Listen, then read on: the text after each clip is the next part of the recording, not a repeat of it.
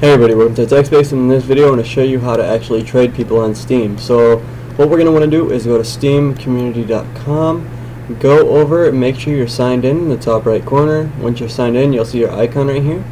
Next we're going to want to go to your name and go down to inventory at the bottom, and at the top here you see trade offers. So just click trade offers and new trade offers. So this is basically how you send a trade. I just click anybody, they have to be on your friends list. Just add them, send them, you can click on their name, and then you'll get the trade screen. So next what we want to do is go to their inventory or your inventory, click the game that you want, say I want to trade this, and I want from their inventory this. Then I'm going to click ready to trade, and then click make offer.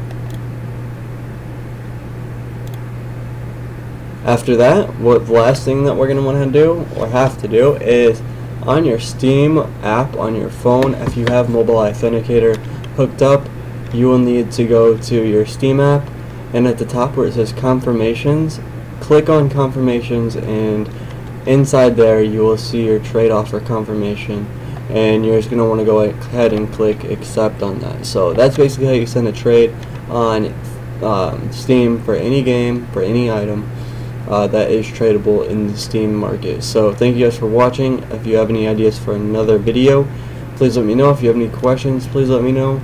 And as always, I will see you next time.